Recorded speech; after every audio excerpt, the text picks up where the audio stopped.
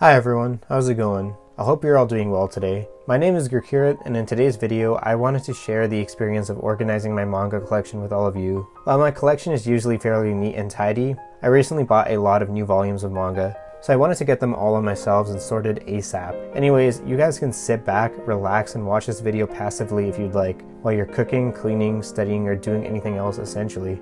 I'll try my best to explain what I was doing, and my thought process behind why I did it that way, as it's shown throughout the video. Anyways, let's get right to organizing this manga. As you guys could probably already tell, my collection was in alphabetical order by series title. I had thought about maybe changing it to being sorted by author's last name, but I ended up not going with that at the last minute because I just liked the way that I looked in alphabetical order already. So I thought, why change it when it already works the way I wanted to? So what I was doing right here was I was just removing random items that I have on my shelves, such as plushies, pop figures, regular anime figures, and just random knickknacks. Things that just kind of would get in the way as I was trying to clean and remove the books and just like move them around and whatnot.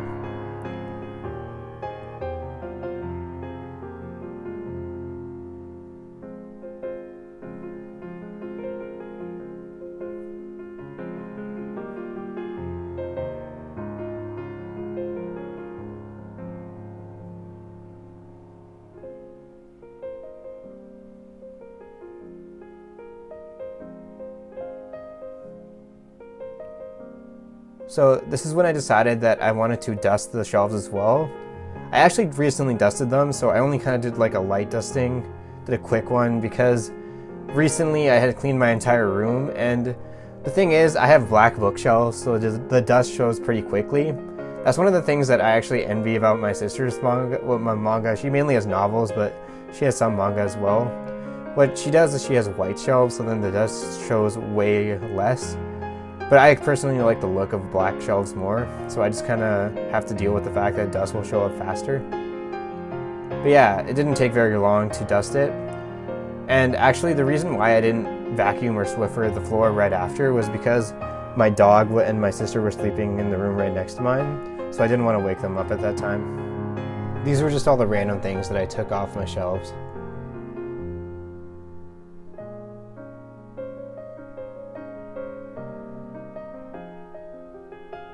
The next thing that I decided to do was to remove the Claymore volumes that I have on the top two shelves, and that's because I wanted to put them back in the box set that they came in. And the reason for this is because I actually plan on selling them. I enjoyed reading Claymore back when I read it a few years back, but I don't really plan on rereading it anytime soon, or anytime at all probably.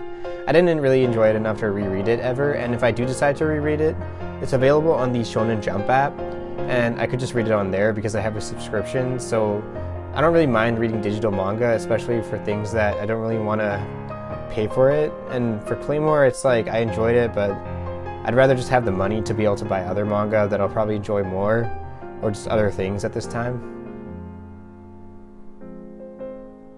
Claymore does have a really nice box set though, and I'm kind of regret selling this, because it's one of the nicer looking box sets that I've seen. The art on it is really great.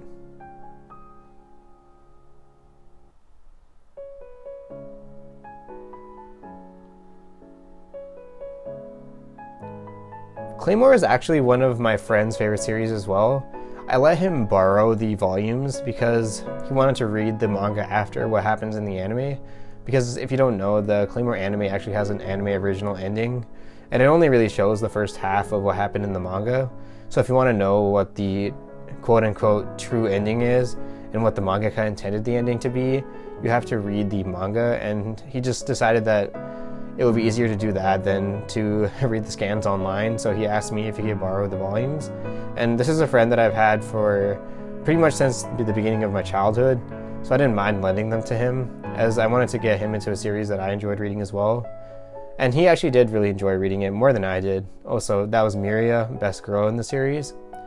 Anyways, he enjoyed it quite a bit, and I actually might consider selling them to him if he asks, but for right now I'm probably just going to post them to Kijiji, which is essentially Canadian Craigslist, and I'll probably sell them at a later date because right now it's not really safe to go outside and interact with strangers, because we are technically in a lockdown in the province that I live in Canada, so I'm probably going to wait it out and sell them after the holidays.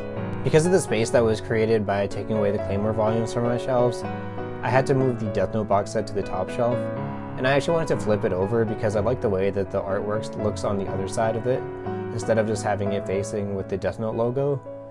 So there's actually a layer of dust on the top, a thin layer, but it's still visible enough that I wanted to get rid of it because I don't want it to be dirty on my shelves.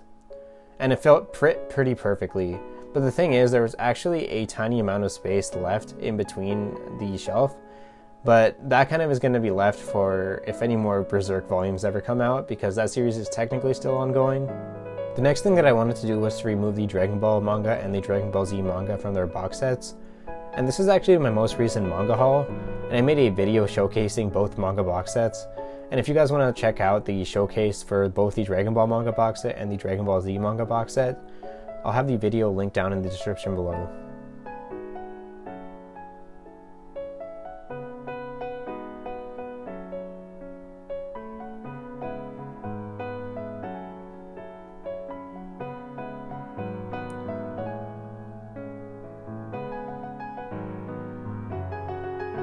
One thing that I really like about the Dragon Ball manga was the continuous spines, so I definitely didn't want to keep them in the box set because I want the manga to be on my shelves, because I think that the spine should be shown on a bookshelf and not just kept hidden in the boxes.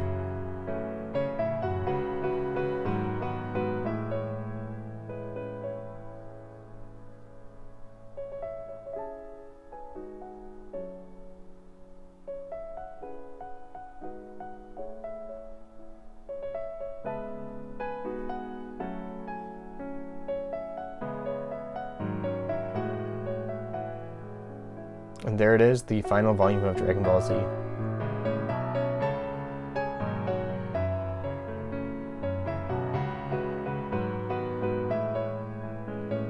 After I removed the Dragon Ball manga and the Dragon Ball Z manga from their box sets, I had to actually make room to be able to fit them on my shelves, because at the time I didn't have enough space on that shelf specifically if I wanted to keep them in alphabetical order. So I had to take away the Hunter x Hunter volumes that were on the shelf at the time. I ended up putting them back later, obviously, but at that time I had to remove them. Also, if you're wondering which bookshelves I have, they're from a Canadian retailer called Jisk. They sell a lot of home goods and furniture, stuff like that. But personally, I wouldn't actually recommend the shelves that I have, as they're kind of prone to bending, as you can see by the right shelf that I have.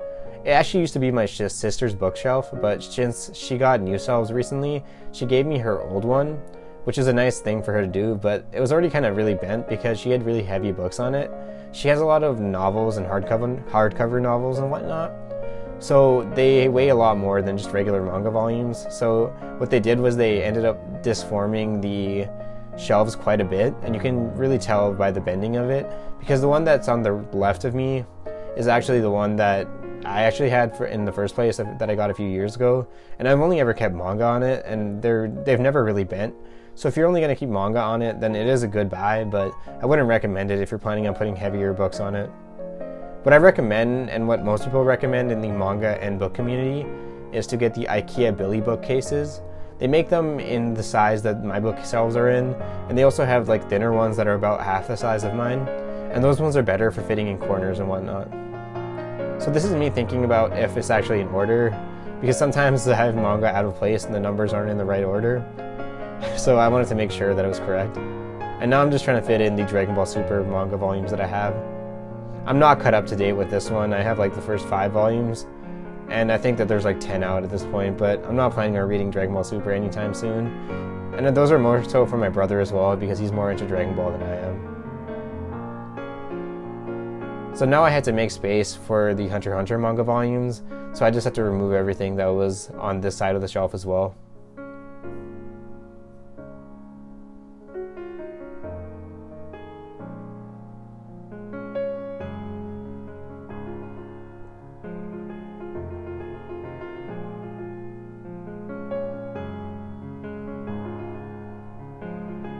I was thinking really hard at this point because I wasn't sure if I was doing it correctly in the correct order of the volumes, because I had put them in random places over my room, and it was a hard time finding them in order, so I was thinking really hard at this time.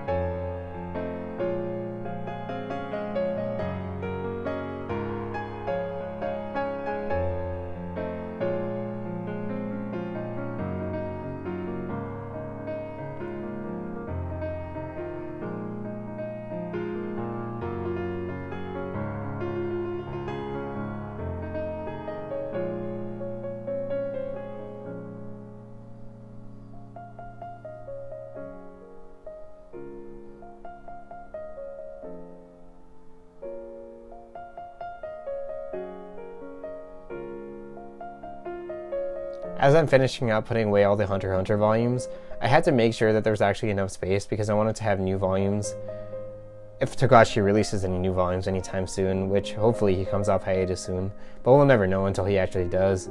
And also I'm still missing a couple of volumes, so I need to make sure that I have space for those ones that are coming in. And this is me trying to make sure that I know the alphabet correctly. I need to know what comes after H, so I realized it was I before M, which is for Magi.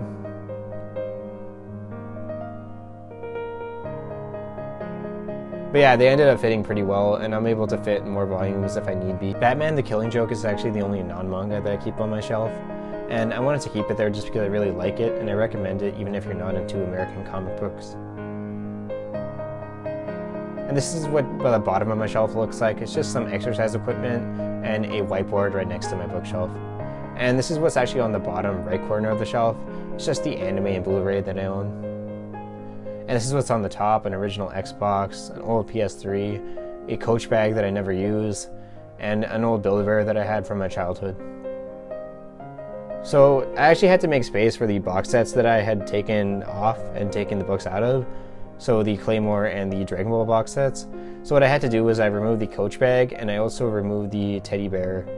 I ended up putting the teddy bear back after, just on top of the PS3 console, but I had to make room for the box sets, and that was my first priority.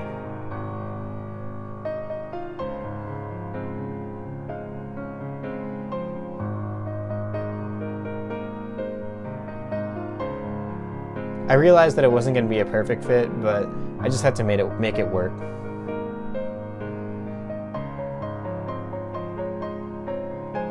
And also, if you're wondering what the sunlight is like in my room, generally I keep this curtain closed because I don't want the sunlight to reach my manga, as that's what causes yellowing. It was at this point that I realized that I was reaching the home stretch, so I decided to take a hydration break.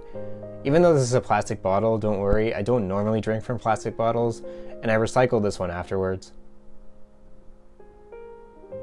So basically at this point, all I really had left to do was to shift everything to the right more, so I could fit the rest of the Magi volumes correctly onto the shelves.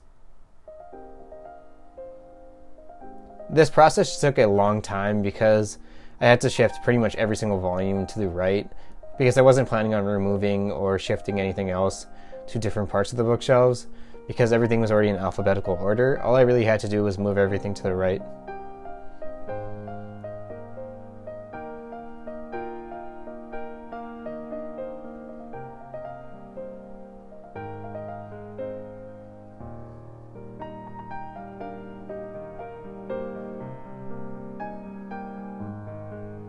I ran into the same problem that I did with Magi with the Hunter x Hunter volumes.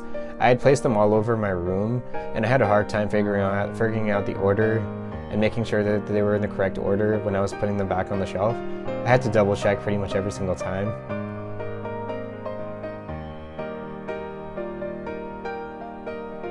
Magi is actually one of my favorite Battle Shonen manga in general.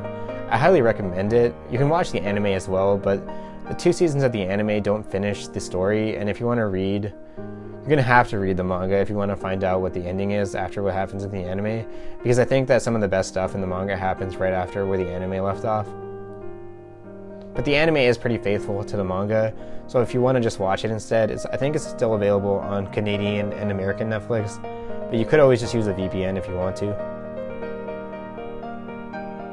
This manga also has some of the nicest covers, spines, and just in general aesthetic that I've seen in manga in general. It's one of my favorite looking series.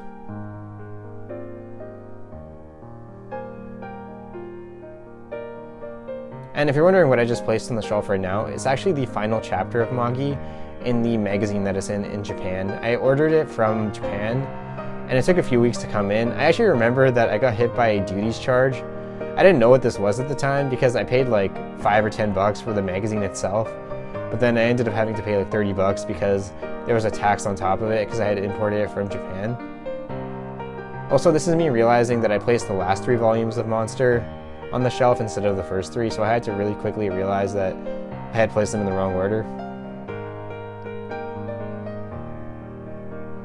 But at this point I was kind of flowing, everything was going well, and I realized I would be able to put everything on the shelves pretty fast and efficiently.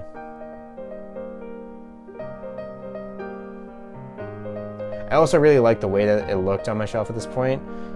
Every single series that was really long running pretty much fit onto one shelf, and it was all continuous. The reason I didn't like the way that my shelves looked before is because I would have a longer series like Magi or Berserk or Hunter x Hunter, and they would kind of get split off, and one would be on one shelf and the other half would be on the other shelf right next to it. So I didn't like the way that they split off like this, and I just wanted them to be able to all be on one shelf. I wanted one long-running series to all be on the same shelf, and I was able to accomplish this for the most part, with most of my series at least, after I reorganized it today.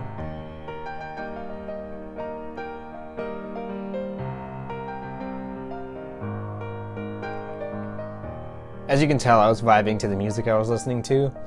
I'll have the playlist that I was listening to linked down in the description. What I'm holding right now is a Rohan at the Louvre. If you guys don't know what that is, it's actually a story written by Hirohiko Araki when his art was featured at the Louvre in France, the art museum. His art for JoJo was featured there a while back, and he created Rohan at the Louvre as a sort of art book, but also it is a manga and it's in full color. I recommend getting it if you're a big JoJo fan and a big JoJo Part 4 fan, as it's something interesting to have in your collection, especially if you're into JoJo, of course.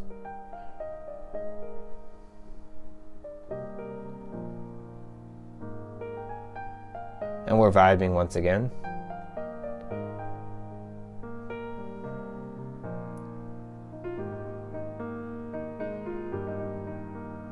Right now I'm just putting away the Yotsuba volumes. Yotsuba is a slice of life manga about a little girl and her father and her friends and family in her neighborhood and town in Japan. I highly recommend it if you're looking for a slice of life manga that's just a feel-good story. We're kind of in tough times right now in the world, and I think that type of story is something that everyone kind of needs to read every once in a while. It's also just in general one of my favorite manga, and it's one of the manga that got me into collecting manga, because at first I would only really buy some manga, like random Magi volumes, and I had one or two Yotsuba volumes, but I decided one day, like, I just want to get all of it. So then I went to the bookstore and I paid retail price for pretty much all the volumes, which I don't really recommend doing that because it's a yen press series, so they're kind of known for having a higher MSRP, a higher cover price. And that's generally what the bookstore charges unless they're having some sort of sale. And I ended up paying like $100 for like less than, it was like 8 or 9 volumes. And I realized that was kind of a mistake at the time, because I was like a broke high schooler, but I really wanted to own the complete series, which Yotsuba isn't complete, but it is caught up. It was caught up at the time. And there's only been like 2 or 3 new volumes since I got caught up at that time a few years back. And there we have it. Pretty much everything's on the shelf now. Here's what it looks like, a closer look at the shelf that I just organized. And then once again, there's space for new volumes in case I get them for a certain series.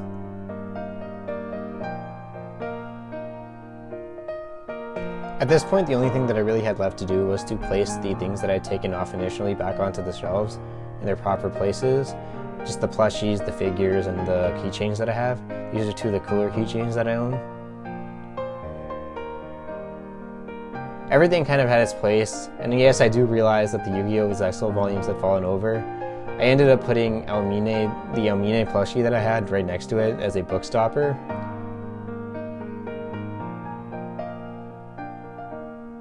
Overall, I was really happy with the way things had turned out. I like the way that the manga was placed way more now, because the longer running series were all together instead of split off on the 2 separate shelves. They were all kind of on their own shelf and they had their own space. And I also had enough space at the end of the shelves for new volumes for series that are still continuing, such as Hunter x Hunter and Berserk. Even if those series probably won't ever end, I'm just happy that I have the space for new volumes in case they do come out. And I still have a lot of room in my shelf in general because I have 2 bottom shelves where I can fit at least 100 to 200 volumes more if I need be. Anyways guys, if you guys enjoyed watching this video, then please leave a like and subscribe, as then you'll be notified when I post new content. This has been Gurkirat, and I really want to thank you guys for watching, and I hope that you all have a wonderful day.